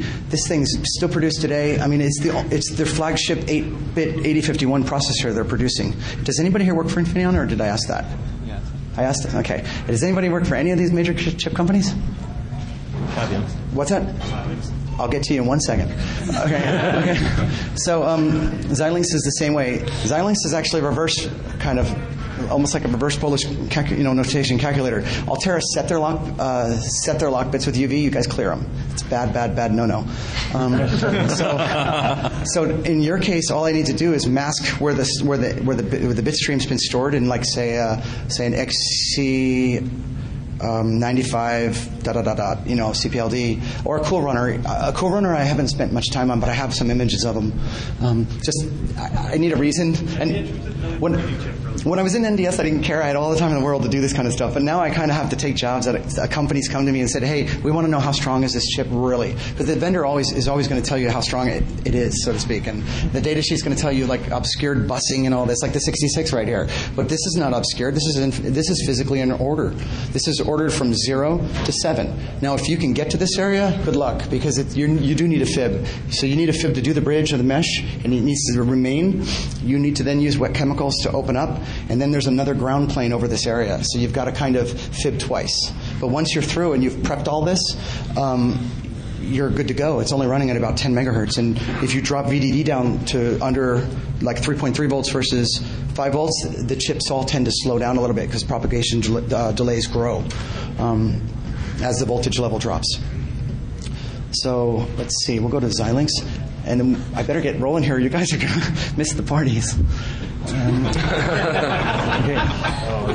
No? Okay. Well, I don't know where the parties are. My wife and I are wondering, so if you guys know, that'd be great. So, where? How do I get in? Is it okay? So we'll talk to you later. Okay, cool. I'll bring the Pro Station. No. So I mean, basically, I don't know. Anybody work for HP? Thanks. Yeah. So I actually don't have Xilinx with me. I have it with me, but it's in my room. It's on that other drive. I ran out of space, as I was saying. So basically, let's go back to the task at hand here, and let's get rocking. Yeah, exactly. See, the guy says, let's probe something. And we shall. Okay. So we're going to focus our whole area in here. I'm going to keep it up on the screen. So, actually, I can't keep it up on the screen. I'm going to do my best to keep it on the screen. So here's what we're looking at. This is all we care about on this chip. We care about this area. I'm going to rotate it. This is how it's going to look for us under the microscope. So basically, this is data bus bit 0. This is data bus bit 1, 2, 3, 4, 5, 6, and 7. What we'll do first, we'll do a running code. We'll pull the running code of each. So we'll sample each of these lines for say 32,000 clock samples, see what was on the bus and stuff. You're going to get basically the same log file that I had showed you earlier. Then we can look at that. Actually, it'll be a different log file because we're going to go into that non-ISO reset mode instead of normal power up. So after we do that, I'll show you the location that we're going to squash. I'll show you how Brooke Hill and I timed it earlier up in my room, and we'll do the same. We'll basically repeat those steps over again, and then you can kind of be in my world of how I would do it. But again, this is just kind of proof of concept to you because it's not that useful because it's only 256 bytes, 100 hex. All right.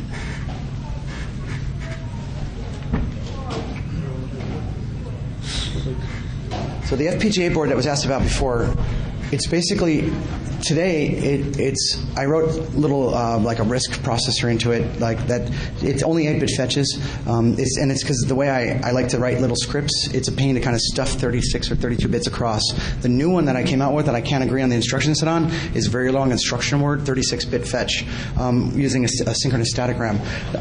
But again, the problem is I don't like the way. Like here, I say like I can say like, on one line buff, I'm filling a buffer and then I just ship it down to the board and then the board begins executing at 24 megahertz each line, so to speak, and doing certain things. I can tell it what clock cycle, I can tell it, divide the clock by whatever our clock is here, 24 megahertz, divide it by 8. That's typically what I do. Run the smart card nice and slow. They all accept 3 megahertz. If it's running on its own internal clock, that really doesn't do anything for me except to talk to it. That's the only thing. I'm going to have to pluck their clock out. I can tell the board, though, give them a clock, but take their clock from a needle and you run on that clock instead. And so externally clocks, basically. I can also tell it which edge to clock the data in on, positive or negative edge of that clock signal coming in. I had thought to try to run it through a PLL, but then I realized some of these chips, like the Infineon 66, they run an asymmetric clock cycle. So it's like 100 nanoseconds and 200 nanoseconds, hypothetically. It's not 100 and 100 in nice square wave. So a PLL goes crazy and doesn't come out with the right multiplied frequency. So we can also tell it if it is running on our clock, such as the chip we'll work on, we can tell it, I want to be on, for example, I can oversample if I want to, but there's no reason to. So we're just going to take one sample per clock cycle. There's no reason to take 2 per clock cycle because I only have, I think, on the inside the Xilinx 256,000 by 2 bits wide of memory space. It's an 812 extended memory. So we can tell it, take a sample and where in that window we want it to be in an eighth. So we can tell it when the clock fires, wait 2/8 and then sample, or wait 1/8 and then sample, or wait 8/8, but I don't know why you'd wait that long. That's not, honestly not going to work. But so it's pretty wild what you can do with the board. And I'm always adding things to it. So now what I've done is I froze the design. It's frozen. It was done in Leonardo Spectrum and Verilog, and it's just, I write in precision synthesis in Verilog now instead, so I don't even want to mess with the design to convert it or anything. I just want to leave it frozen and just get the new one working. But it's a lot. It's a lot of time. So, does anybody read my blog, the FlyLogic blog? Yeah. Karsten Knoll's going to start writing for me to help me out. I have no time to write, guys. I have a 4004 that I need to post, the Intel 4004 from MIT. MIT told me that it's the highest resolution pictures they've ever seen of the 4004. It's 1971 November, I think it came out. And that's the thing, the net masks back then, or the mask set, the quality that the image looks like is ancient, so the optical resolution at 200 meg that I did on it is just phenomenal. It's really lights up. And there's poly layer and there's the metal layer. I think it's an NMOS or it might be PMOS. I forget. It's fun, though, to trace out the circuitry. So that'll get posted soon. And I'm always answering emails. Just the blog is it's the last thing I can do, That means I'm busy. So this script is like basically, turn off the overdriver. If we are going to run the overdrive, I have two overdrive circuits here versus 8 on the new one. So let's just drop talking about the new one, then we'll focus on this one. So we have 2 overdrivers that we can do. We only have 1 needle right now, though. I have a second, but it doesn't want to stay down. So we're going to work with 1. We have limited space on this little thing, and it's really flimsy, and it's going to be a challenge to put the needle down because everything's moving, and this is fixed. The base is fixed, and normally the base, you can move the base. Normally I'll kind of nudge a needle into position. I'll get it right around it, and I'll kind of nudge a little bit on the base with the micro positioner, and kind of and it goes in. And here we can't. So it's going to be a challenge. But I've done it, and you guys are going to do it. So we'll be glitching low when we do finally glitch. This is some stuff. I have a FIFO in here that can receive data and store and just hold it in a FIFO, or I can read the bytes in to stay in a precise sync timing if I need to. The board can if you were randomizing your software and I don't feel like figuring out where the call was or how it works, or I can't destroy the call, what I can do is I can take a sample and then I can take 2 needles and I can bring them both in and I can say, I want you to sample up to 64 bits. Don't, like a logic analyzer, basically. Don't start sampling until the 64th transition of the pattern I just gave you comes in. And so now your randomizer just went down the tubes because you're eventually I'm going to pick a location that is out after it. And so, my board's going to wait until it sees a pattern. And its depth is up to 64 bits. So basically, they're just little commands that we write, little nano commands. Do this, do that. Make the I/O pull up, turn on the receiver FIFO, do a delay, fire and then this is the kicker right here. It's going to be to fire the overdrive line to basically drive that 0. So earlier, before we let the chip come out of reset, we prepared it to say drive a low. So this instruction put a low on our little yellow line that I talked about earlier. So we're ready to drive, and when we do drive, it'll be a low signal, a low pulse. Sometimes you do multiple glitches, though. So, I didn't have to do that. It's just convenient to kind of lay it up in the front. So basically, we're going to fire the overdrive. We're going to leave the overdrive on momentarily for about 10 clock cycles. This is a 24-bit delay that I wrote into the logic. So it sees this little command, and then it takes 3 operand values. It's another reason why 36 bits would make it a better execution than fetching 4 bytes or 3 bytes. So we hold the overdrive on after a specific clock cycle count. We hold it on and we do this small 24, so that's 10 times 24 megahertz, whatever the reciprocal is of it in timing. I'm sorry, what The delay, well, basically, so we're going to momentarily overdrive that signal down to ground, which is going to squash the decrement jump if not zero of R3. But what it's going to squash is the 1 coming out on the bus to become a 0. And so basically what this instruction says in logic is decrement the value. If it's not 0, stay in the loop, branch relative. So we don't want to kill anything else. We just want to kill that 1 coming out. But we remember the 1 coming out forced as a 0 means it goes into the LU as a 0 now. It then underflows and becomes an FF because there's only 8 bits. If we're too long, it would become like FE. It would come out as an FE because we'd still be driving low. So we're only going to drive for 10 times the reciprocal of 24 megahertz, whatever that is for nanoseconds. It's going to be like 60, maybe 60 nanos. What's 50 is 20? You guys can figure it out. I use a calculator too much. So we turn it off, and then we just kind of wait some time because now we need to wait time to let the UART fetch the remainder of these bytes that are going to come in. So one glitch will destroy this loop, and the loop will remain in the loop for another 255 repetitions. And then this just says turn off the little sniffers that are sampling on whatever I had previously told it to sample. So there's a whole bunch of parallel blocks of logic in here that are doing different tasks. And that's about it. But that's only one part of this program. But I have to take the mag off because I can't see. So I have to undo what Brooke and I did in the room earlier, or it's going to just glitch the card right away when we want to actually just sample the card at first. So I'm going to comment it out for us. I'm going to put the mic down though, guys.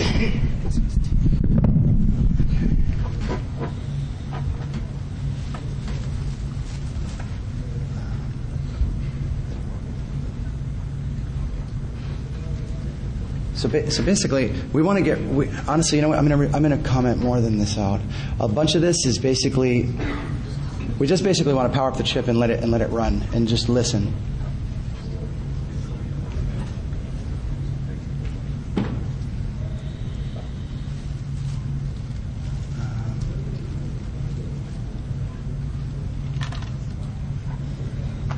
Okay, one more second. This should be good. So basically, when this flow of code hits this sniff off statement, it'll turn off the sniffer because if it sniffs too much, it's going to wrap around and it's going to overwrite samples I originally took in the beginning. So we'll delay some clock period of time. It's some value I pick. I think it's like 1A hex cycle. 1A 1,000 hex cycles will delay. And that's just enough to get the entire reset out of the chip. Okay.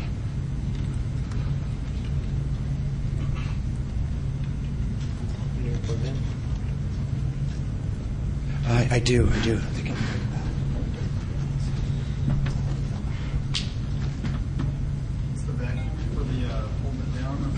Yeah, but the pump's starting to seize up on me today. So, can everybody hear me off the mic?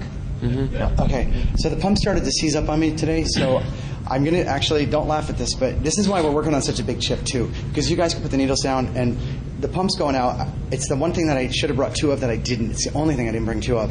And since the pump's going out, I'm going to electrical tape the positioner in place after it's vacuumed down. I mean, this is just crazy. You shouldn't be able to do this, but you can, And so because we can, you guys can play too. So that's the whole point here. All right. So I actually have to change the needle too. Is that needle good? Did you guys touch it? No, I mean I can use it still if it didn't get bent. If it's either bent or it's not. Yeah. Okay. Awesome.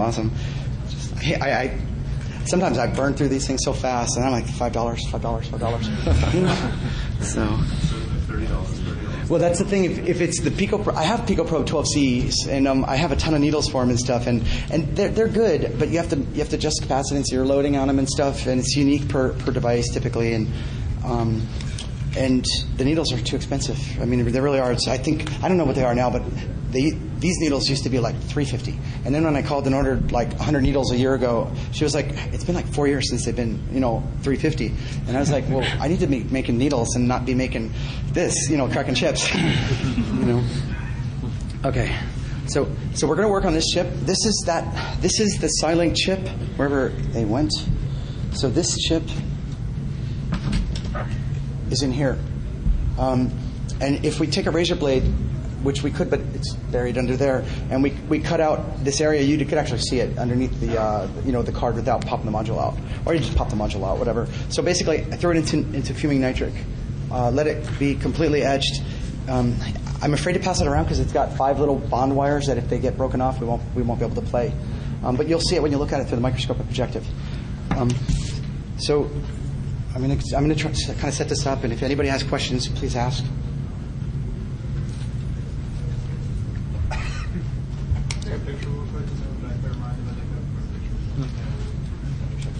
This whole station is basically a Velcro setup. This is something Bunny Wang and I built for TorCon 9 last year. If you guys ever go to TorCon, we'll probably do something like this again. It's a lot of fun. Everybody can get some time to play, and we have the whole day to do it. That's it. We actually did. We did a 2-part lecture, kind of, and hands-on on the Infineon SLE 4442, which is Kinko's. Anybody know the Kinko's? Yeah, it's that processor. That's actually not why we did it, though. We did it just because it was a fun old chip that I didn't care about, and I thought it'd be a good experience, and it was fun. It was actually a lot of fun. So this year we'll do something better, maybe more logic, and stuff. So Bunny went over principles for like first principles, and then we got into second principles, which is more the way I work. I rarely study logic unless I have to, but if I have to, that's not a problem. It just takes me time. I don't live in a world of poly and the metal and what dopings are they, but it's not that hard to figure out where the P FETs are and where the N FETs are. And when you do figure it out, that whole row is going to be P's, and that whole row is going to be N's. Did you ever do any work with SLEs 4448? Yeah, sure. You want to see it? I have it on here. I've torn everything apart, and it's just to see what is it, how it, is it really that secure, and. The chance to play with any of the Cavium Networks chips? Never seen them, no, but it's more larger scale than what I would mess with. The SLE 4428? 4448. Oh, no. What is it? What is it exactly? It's a counter. It's 4442 base or something? Because the 40. No, it's different. It's because this is a 4428. Telephone cards. Oh, I've seen it. I've seen it. Yeah, and I've also seen the ST. It's also used a lot on laundromat cards. So it's basically the same family member as this one. I thought you said the 28, which is what this is. So this is a 28. And the 28, I couldn't get the whole thing to stitch. Stitching these chips when it's repetitive memory areas and things like this, it's hard because there are always many, many pictures wide. This is another old chip, though, from them and stuff. But this is a... see, that's not the part number, what I'm highlighting with the mouse. It's the M1265, blah, blah, blah. That's really a 4428. That's what it is. So you have to build a library up. 4442 is maybe close to what you're talking about. 4442 was the one with FedEx cables. Yes. And then now they have a 55 series. I've seen that one. Have you seen the... No? I don't know what I'll have to look this up. I'll take a look at it.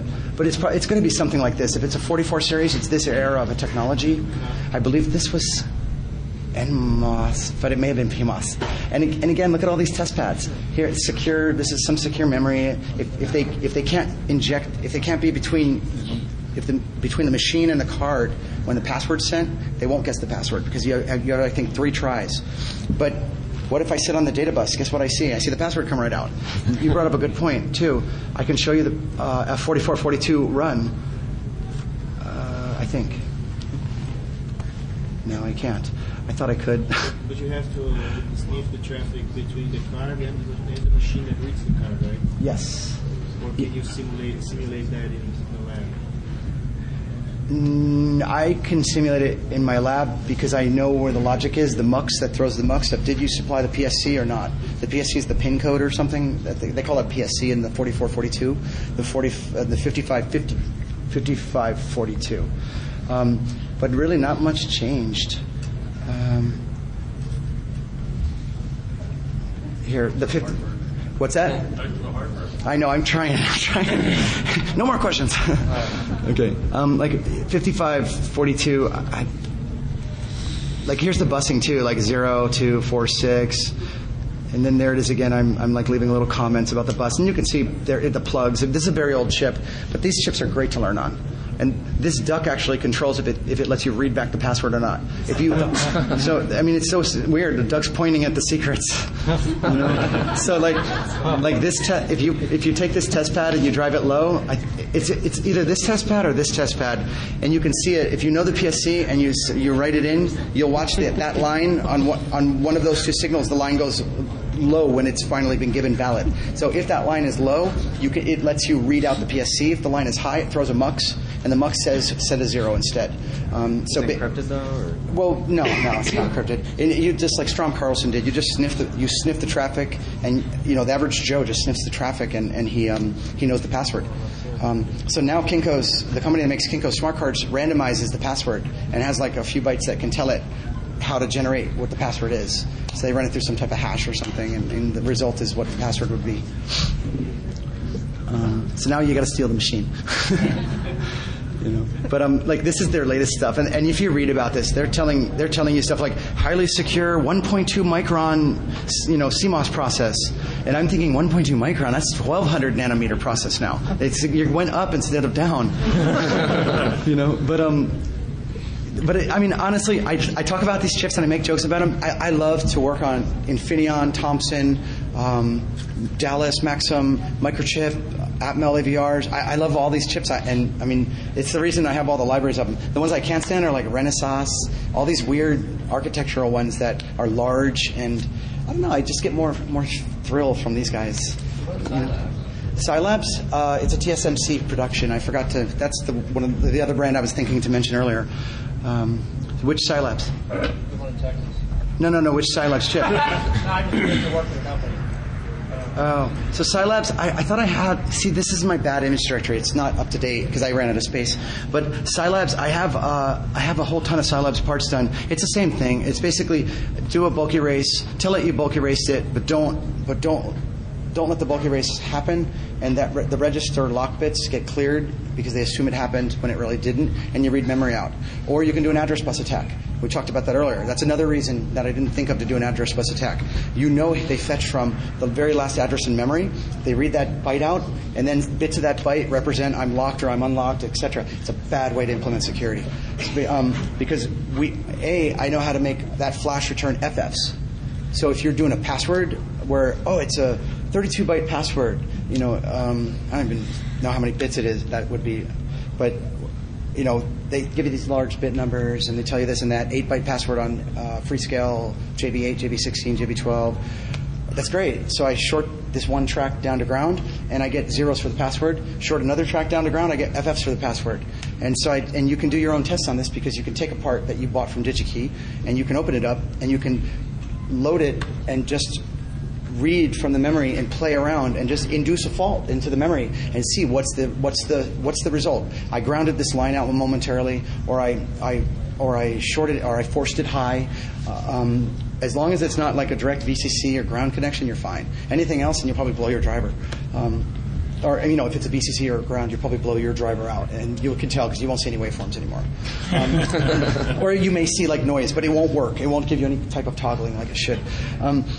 Everything you're saying really begs the question, which is, in your opinion, what is the best security for this? To talk to somebody like myself that makes them all apart. That's honestly my business model is to work with companies to help them make sure their products are strong. You're working with out there? Well, security's layered. It's not going to come overnight, and so Infineon learns, and that's always going to happen, obviously.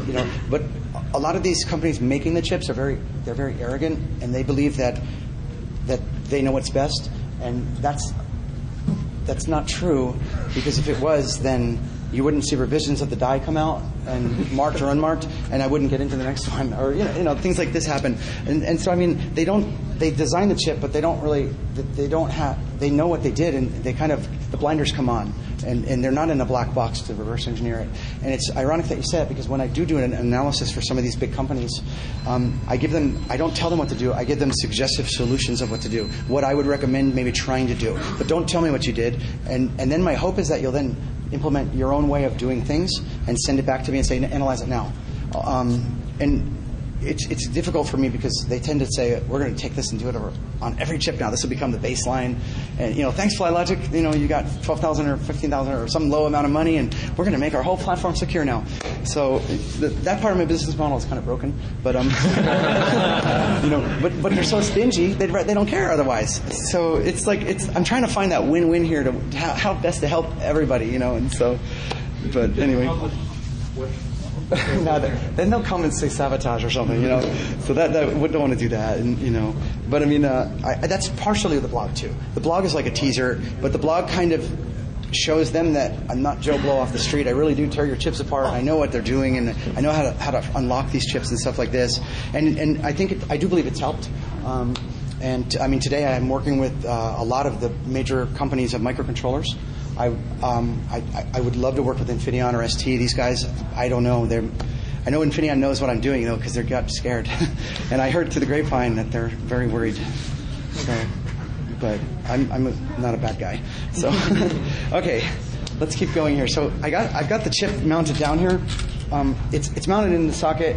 Everybody can see it, and if you can't see it, you'll see it shortly because you can come up and look through the eyepieces and stuff. I'm very dehydrated, just FYI. Thank you. So, I don't know. It's going to get hot. I don't know if it's cool now. You may feel like you're in an air conditioner. Give it 5 minutes. So, basically, you can come up and look through it and so forth. That's a dev package chip, and what do you use to get to like what tool? Is there a machine that you use to do that? There is a machine to do that. Thank you. I removed it. I told you guys we have all night. All right, let's see. So basically, I use a KNS wire bonder. It's a 4524, and this is basically what the machine looks like. And so you take this machine. You have this little mouse over here. And I run 1 mil. Most of the guys that do failure analysis at this type of a level, because really that's what I'm doing. I'm doing security risk analysis, so it falls into kind of the subcategory of failure analysis. So they'll use like a 1 mil wire. Anything smaller than 1 mil, like the chip really used, like 0.7, is really hard for the average just Joe Blow to work with. It breaks a lot. It's very brittle, and the wire's not very strong. Because we need it floating in the air. We don't really have the epoxy shell to hold it in place. And so 1 mil is the better wire for like the how does that wire work? A person like us to use. Yeah, so basically the machine has this little needle. It's got the little mouse right here, and the average person is going to leave it in like manual Z mode and not semi-auto. Semi-auto is another mode it can be in where you know the height and how much force to put down and the time, and you're going to bond 50 of the same package. So, if I was going to do 50 of these, I'd put it in semi-auto, and it kind of helps automate the process. But when I do a 1Z, 2Z, or 5 of them, I leave it in manual Z. And basically, I manually, the more I push this little black button on the mouse right here, this little black button, the more I push it, the lower this little needle goes down. That you can you can almost see it. It's a little white thing. Mm-hmm. So that's called the capillary. And so the capillary is a needle that's hollow in the middle. And the gold wire comes. I think I have another photo that you can see it. You can see the capillary kind of there. So the wire is coming down through here. It's got solenoids and such, ultrasonic. Solenoids are keeping it the tension proper, and then it goes right through the middle of this little white thing, and it uses like an high voltage to like make the ball. The little ball. It's a little ball on the bottom of it, so that's why it's called a ball bonder. So there's 2 types of bonders. There's wedge bonders and ball bonders. Wedge bonders are typically aluminum, and they don't need heat, although they can be heated. And a ball bonder always will be heated, although you don't really need that much heat. I keep it at, I think, 30 degrees Celsius. I may keep it at 50 degrees Celsius because I use super glue to keep the chips glued down. Because conductive epoxy, I have to bake it. It's a pain in the butt. Just like somebody said, why don't you use photoresist, the type that will wash away after I've hit it with UV patches for making masks against nail polish, because that works as well to block hydrofluoric and things. And I said, because I have to cook it, it has to be baked on. It's a pain. It's more easier to just take some nail polish in like a red color, drop the drop and spread it. So So anyway, this thing makes a little ball, connects, and then you use the mouse to let go of the black button, and you move it over to the landing pad where you want to place it. You press it once more all the way, and then it comes down, and it automatically cuts it and makes a new ball with the high voltage, and the connection is done. The gold is nice, though. It's very convenient because I can drop a ball. I can go A to B to C to D if I needed to. Sometimes on like MSP 430s, does anybody use an MSP 430? So you blow the JTAG fuse on a lot of these. I just come over if it's like a 2000 series or a lot of these, a lot of the newer die revs from 2005 and on from TI. The JTAG fuse is visible from top metal, and the junction that they blew open, that they created an open on, is actually on top metal. So point A needs to get to point B, but it's been severed. So point A is actually that test pin, pin 1, for example, on some of these 20-pin SOICs. So I take my laser cutter and I blow a big hole on the B side, and then I come down with this wire bonder and I just slap a big ball right over that hole that I made, and then I take it right to pin 1. And so the JTAG fuse, without even putting a needle down now, has just been repaired permanently forever. So it's okay. So that's what you use to actually make connections internally? Right. That's what you're saying? No, in some cases. So like let's say you have a big VCC plane for your internal core voltage, and I want it for some reason. And believe it or not, I have in the past for my own, to be at the same exact logic level with my drivers. I'll take one of your thick VCC planes, do the same thing. Open a big hole. If it's not big enough, open several big holes. And then, the more metal I expose, the better. Oh, no, we didn't even probe yet. Can we have one more hour?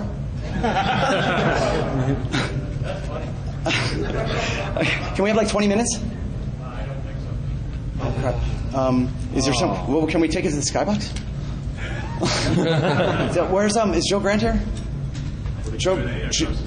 Joe Grant wanted me to, or that's even easier. Can everybody help take something? Joe Grant wanted to bring this up to the Skybox, the hardware hacking thing or something. So, yeah. Take the table. That'd be great if we could just take the table. That'd be actually excellent. Yellow hardware guy. You're giving the screen. Wait. I'm sorry. No, the screen. Oh, can we stay here? I don't know if y'all just say thank you and we get big claps, then we can do that. Yeah.